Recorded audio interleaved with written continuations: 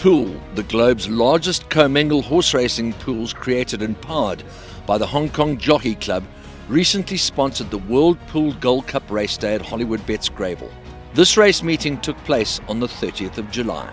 The World Pool Moment of the Day is an initiative introduced to all 25 World Pool events in 2023, which land the selected winning groom on the day a massive 100,000 Rand in prize money. All 25 winners are eligible to win the World Pool Moment of the Year award, which includes a VIP trip for 4 to Hong Kong, either the Hong Kong Derby or the 2024 FWD Champions Day. The panel was challenged with selecting one moment from several memorable highlights throughout the day, but it was the eye-catching performance of Sandringham Summit from the widest of draws in the Grade 1 World Pool Moment of the Day Champion Stakes that landed the 100,000 prize for his groom, Daniel Kwani, an entry into the World Pool Moment of the Year. When interviewed on his return to Johannesburg, Daniel said, "This is a life-changing experience for me because I've worked with these horses for a long time, but this is the first time I've won this amount of money. I will use half the money to finish building my house, and the other half I will share with my mother and father because my father is out of work." In the past, Daniel has looked after Mill Queen, who ran second in a Grade 1, Flying First Class, who is a 9-time winner, and Factor 50, who won 6 races, but rates Sandringham Summit as the best of them all. 1,200 metres, there's the all clear. Starting off the day was the Tab Gold Hkjc Stakes, a Grade 2 event over 1,200 metres, and the short price favourite was Tail of the Comet from the Sean Terry stable, having just his second start. It was, however, Outlaw King under Keegan de Mello, champion-elect destined for Hong Kong for the Dean Caname stable, who managed to scoop the victory laurels at a starting price of 9-4. Too good for Ready to Charge and the favourite Tail of the Comet. Outlaw King knows the leader over the last 50 from Ready to Charge, and it's Outlaw King held on. Second Ready to Charge, third Tail of the Comet and Icy Blast. The second race on the card was the World Pool with Gold Circle Debutante Stakes over 1,200 metres, a Grade 2 event where the warm favourite was the 9-2 chance Oriental Bouquet from the Duncan Hull stable. However, it was Calamaretta in the shadow of the post who managed to get the better of Captains Christie and Leaving Las Vegas. This was a short-head victory for the Harold Crawford and Ricks combination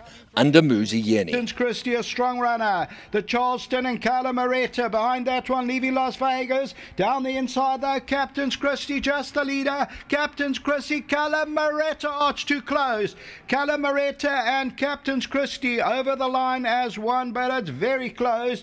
Leaving Las Vegas was towards the outside. The first leg of the place accumulator was at World Pool Twitter Handicap, a listed event over 1,600 metres, and the hot pot favourite was Cosmic Highway from the Dean Caname stable, backed in from 7-1 to 4-1. It was, however, Gauteng Raider, trained by Tony Peter, Meridius under Craig Zaki, who was just too good for Battle Force and Captain Fontaine in the closing stages. A meritorious performance by Meridus. It's still Battle Force the leader. Down on the inside, Cosmic Highway is a big runner. Captain Fontaine on the outside. Royal Victory, Meridius is getting into the race late. Battle Force, Captain Fontaine, Meridius on the outside. They're coming from everywhere. Battle Force on the inside and Meridius. Oh, it's close again. Maybe Meridius from Battle Force and Captain Fontaine, but it's mighty close.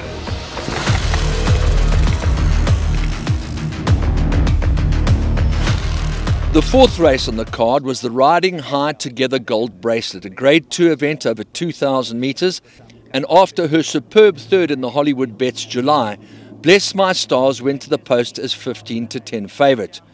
Once again trained by Sean Terry and superbly ridden by Richard Fourie, Bless My Stars was completely dominant, winning it over horse number 1 Sarki and Gilded Butterfly. But here's where Bless My Stars and Saki get into a scrap, but Bless My Stars, she'll stop the clock. Bless My Stars from Saki, Gilded Butterfly, maybe dawn him a new day in a photo.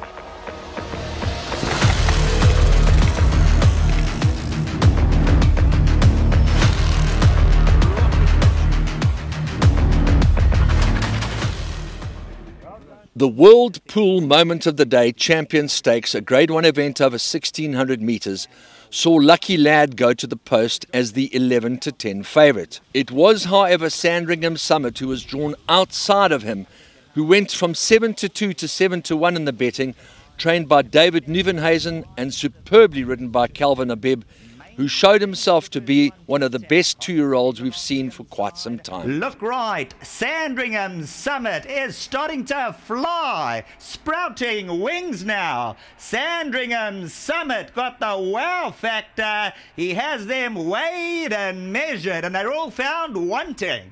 Main defender, we are the Logans. Photos, Kaya Mayan behind these, and Francine.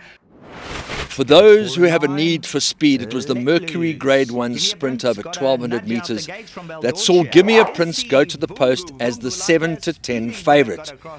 He was slightly slow away and never seemed to recover, and it was the Hollywoodbets owned Isivungu Vungu, trained by Peter Muscat and superbly ridden by Richard Fourie, who showed just too much guts and courage to deny Sergei and Gimme a Prince of victory laurels. Gimme a Prince is going to have to put it together. He's still 6 lengths off. Here's Thunderstruck coming to Isivungu Vungu. Thunderstruck puts the head in front. Isivungu Vungu. Sergei's on the inside. Gimme a Prince is running late on. It's a tight affair. Isivungu Vungu fights back courageously. Isivungu Vungu. Secret Weapon was coming out the gate, and he's a true sprinter of note.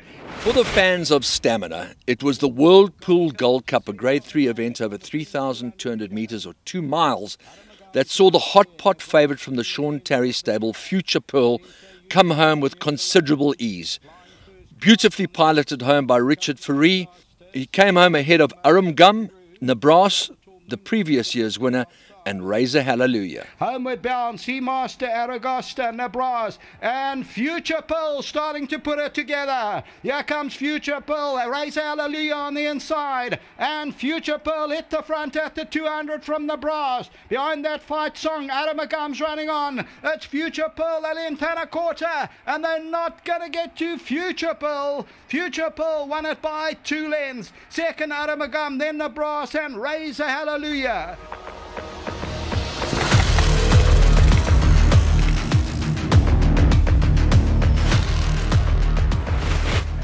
For many of the purists, the 8th race of the afternoon, the Hong Kong Jockey Club Champions Cup, a Grade 1 event over 1,800 metres or 9 furlongs if you prefer, saw See It Again, the Hollywoodbets July favourite, at the top of the bookmakers' betting boards.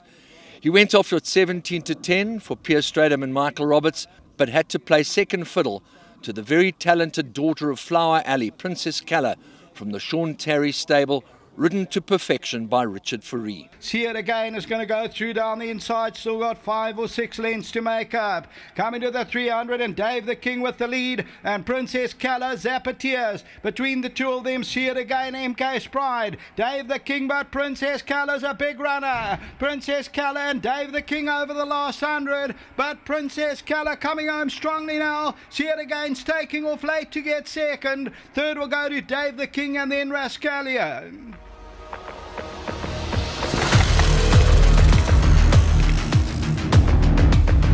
For many who had been waiting patiently, the highlight of the day was the Douglas White Stakes, a Grade 1 event for 2-year-old fillies.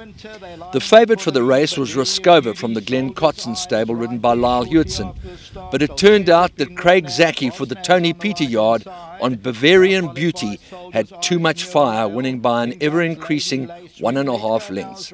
A top-class performance with Douglas White on hand to make the final presentation. Homeward bound, Dolcezza leads it. Bavarian Beauty moves in. Bosne down the inside, Soldier's Eye. Distant Winter between runners. On the outside of that, That's My Baby, and Raskova's also running on. And towards the outside, Egyptian Mouse trying to get into the race. Bavarian Beauty, Distant Winter over the last 100. Egyptian Mouse on the outside. Bavarian Beauty, Egyptian Mouse trying to close it down. Bavarian Beauty's holding on though, and Bavarian Beauty has won it. Second, Egyptian Mouse. Third to Distant Winter, and maybe Raskova, and fourth.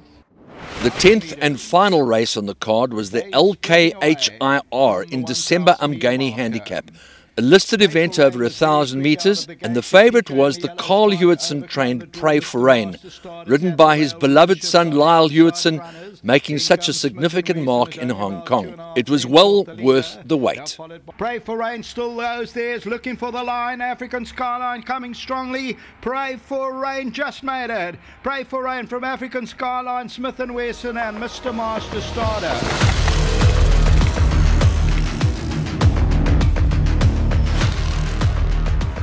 It's an honour and a privilege to have a race named after me.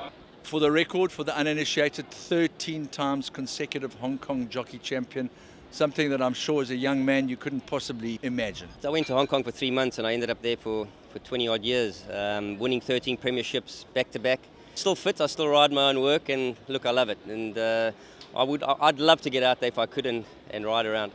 To get your name indelibly imprinted like one of your favourite human beings of all time, Mr. Benji Johnson, he absolutely loved you. I loved him like a second father, and he was a thorough gentleman of the whole industry. I think he put racing on the right map in South Africa. He's been a gentleman. I think what he did for the Jockeys Academy and just the racing industry on its own was phenomenal. How do you feel standing in this parade ring with all those gorgeous memories flooding back? Oh, it's special. Makes me go back 25, 30 years, and it really gives me a good feeling.